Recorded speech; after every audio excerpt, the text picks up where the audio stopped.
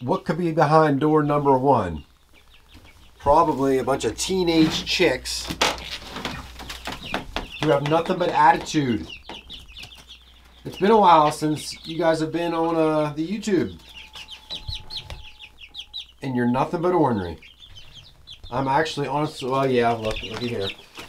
Partially filled up with wood chips. You guys just, I don't know what to do with y'all. I was going to make videos about y'all as chicks, and you're already like teenagers. Already grown up. We got our Barred Rocks, Rhode Island Reds. These turned out to be Delawares. I didn't want any Delawares.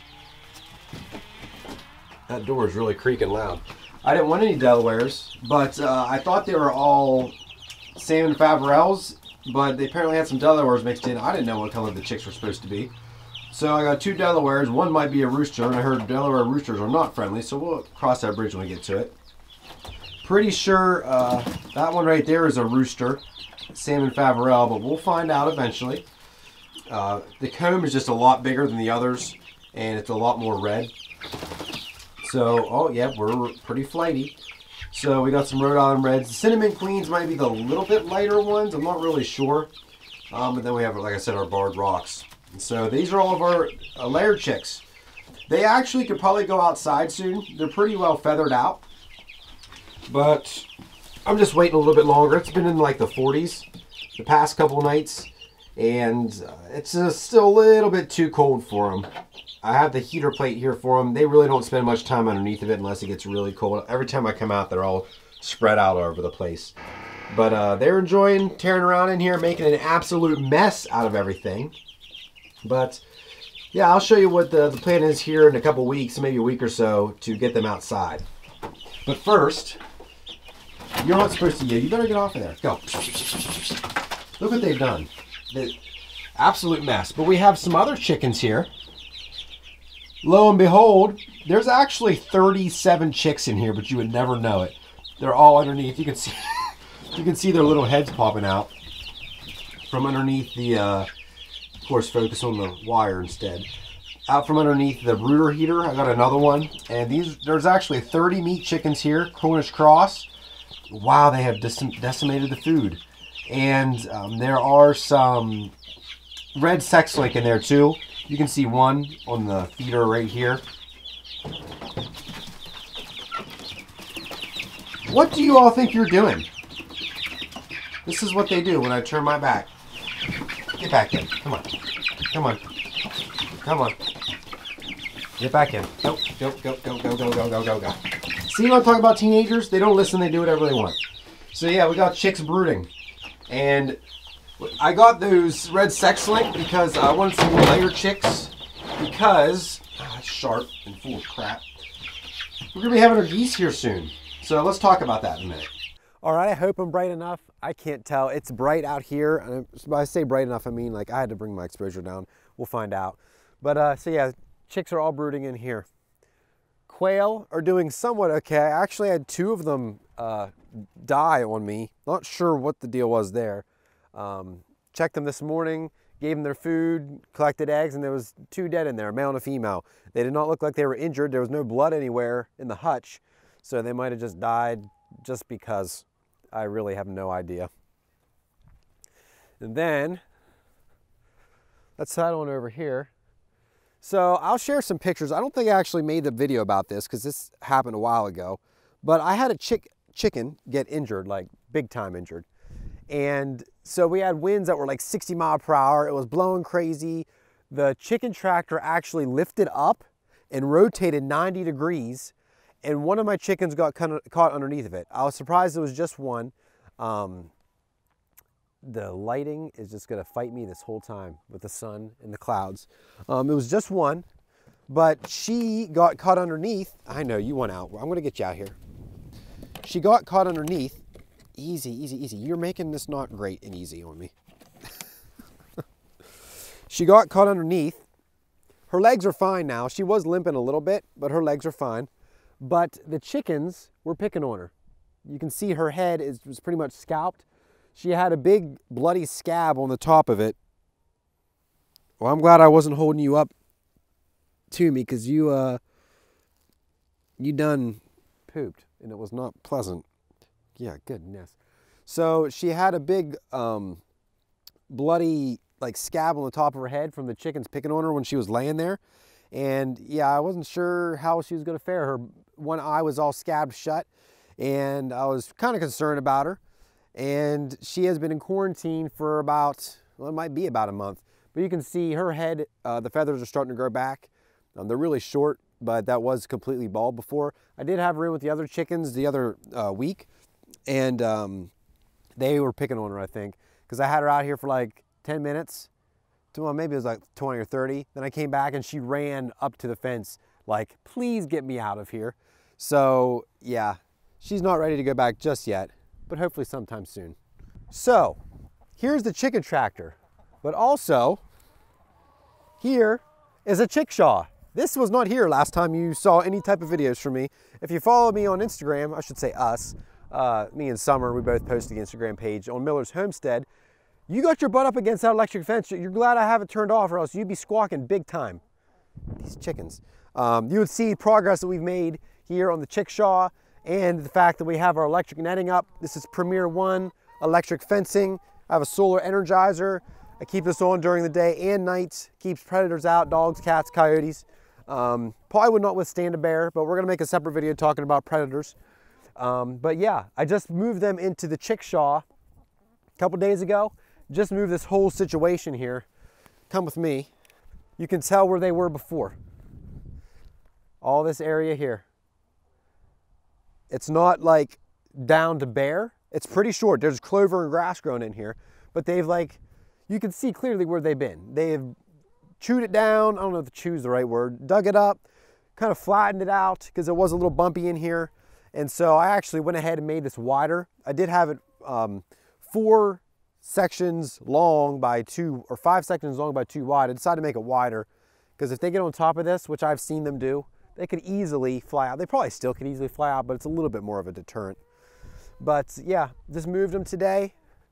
I'm telling you, this chickshaw, so much easier to manage and deal with than the chicken tractor. The chicken tractor serves its purpose, and we'll talk about that a little bit here in a second. But this chickshaw is much more suited for laying hens. I always go through the corners just because it's a lot easier. Just take the corner down, pull it up, throw it down, and you can just walk right over. Took me a couple days to figure it out. I was trying to take out middle sections. I got caught in the electric fencing, ripped 2 pairs of pants. It just, yeah, we won't talk about that anymore. So here we go. Chickshaw has some room in there for them to roost. They can access the nest boxes that are in the back. There's 4 of them, and there is a dust bath in there if they want to get in there and roll around. The dust bath, 1-inch wire mesh, so most of the crap falls through. There's a couple piles there. Don't be picking up my foot. There's a couple piles there that will eventually work itself through. Y'all not like me like being here in your area? You're really not happy about something. So this lid comes up. Let's bring so you can see. This lid is hooked here on each side. You can unhook it, lift the lid up, prop it up if you need to get in there to work for something. Nice handle situation where you can pick it up and walk. This is right below my knee. Like I have to bend down to pick it up. When I stand up straight, it's off the ground, so it's easy to move. Nice big wheels. They don't go flat. I can't remember what the exact term is. Y'all, I don't have nothing for you. Actually, I do. I forgot it over at the quail hutch, but I don't have anything right now. I'm sorry. So these will pull out. They're a little bit tight right now. And then there should be eggs in there. There's no eggs in that one. That was a bad example. Come on, girls. Here we go. They seem to favor different nest boxes. And then they lay the eggs. And I have not had nearly the amount of dirty eggs that I had. Like these eggs are completely clean. I haven't had nearly the amount of dirty eggs that I had before with the chicken tractor. Now that chicken tractor was made for meat chickens. That was its design. And I kind of just fabbed it out to work to add a nest box in the back. It's all messed up because we were dragging it around. But I plan to put the meat chickens in here. And then what I want to do, I have this one electric fence. So this kit from Premier One, it was like $490 or something. Solar Energizer, electric fence, the 4-post, and then a fence tester. So you can buy just this fence by itself. So what I'm gonna do is buy another fence by itself, hook it to this fence, because you can hook the fences together. There's ways to do it. You can just wrap them together, and then there's like little electrical clamps you can put together. Run them together so it's one bigger electrical fence, but I'll run it in such a way that I put the border, this will be a divider in between the two chickens. And then I'll start the other one off the side and go around. That way there's two, I guess, paddocks of chickens running side by side the same direction. Meat chickens on one side, laying chickens on the other side off of one solar energizer. And then the meat chickens will be in the chicken tractor, which will be on this side. So I can run them side by side. And I have geese coming this week, 2 goslings. And so one gosling will go with the chickens in the chicken tractor. One gosling will go with the laying hens. There's a rooster over across the road. Hopefully he doesn't get crazy and decide to make his way over here or fly around. I don't know how that's going to go with the electric fence between the 2 geese. I might have to keep the 2 geese together because I could see them wanting to get to each other since they're both 2 geese, getting caught in the electric fence, hurting themselves. So I might have to keep the geese together, but they should still watch out for the chickens somewhat because they're going to be brooding with them. And there's not like those 2 can just go roam by themselves the whole way on the other side of the field. They're still going to be with the chickens, so they should be still somewhat wary of what's going on. And so that is the plan for these chickens. Meat chickens in the chicken tractor, laying hens all in here. I can fit up to like 39 hens in here. That's without a goose, so with a goose, 36, 35. I have 15 that are supposed to be hopefully all hens in there, but I probably have 1 or 2 roosters. So and then we have 7 more roosters brooding with the meat chickens. The geese will go in there. Everybody will become one big happy family until the meat chickens have to go to their ultimate destination. We're not going to do that here. There's actually a local butcher who a lot of people take their stuff to. We got our chicks through the Farm Bureau, who got them from Meyer Hatchery. I think it's Myers or Meyer. It's in PA. And then we're getting butchered by a local butcher. And we're just not set up to do that here this year. We'll see how it goes raising them. We might do another round here after we get through this initial round of chicks and chickens. And we'll see how it goes. I got 30 chickens, some for us, some for a couple family members. And if we have any extra, maybe we'll see if anybody wants to buy chickens. So that's kind of the update. Did I seriously forget to open up that water so you guys can drink? I did. Can I do this without... Let's see if I can do this without screwing it up. I'm sorry, birds. Well, good thing you had water in there from when I... Oh, I did it. You had water in there from when I filled it up, huh? I didn't have this in here at first. I had it separate, just sitting out here in the field. But I thought to myself, why not make use of the things that you have? This could be extra shelter from predators. I can put their feed in there for now so it's out of the weather. Because I got to figure out how I want to feed them with this setup. I need to measure out their feed and allocate it. That way it's not wasted. Yeah, you all are digging and having the time of your lives. And yeah, it was just sitting out here, so I figured I might as well use it, put it in here, predator protection. And so far, I'm really happy with this fencing. We've had some decent winds here and it's stayed up.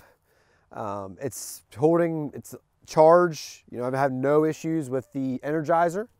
And so far, loving the chickshaw. Super easy to move compared to this chicken tractor, even though I guarantee you this is heavier. And yeah, so far so good. Everything's going pretty smooth. So that's kind of the chicken update. Hopefully y'all enjoyed. This video might have ran a little bit longer than anticipated, but chickens are loving life. They're digging and scratching. The one in quarantine should be getting back to normal here in a few weeks. But that's going to be it for this one. Thank you all so much for watching. If you enjoyed, hit that thumbs up button, subscribe for more videos from us, and check out our Instagram or Miller's Homestead. The links are all down in the description below. Thanks again so much for watching. Hopefully we'll see you guys in the next video. Are you finding something good down there? Maybe.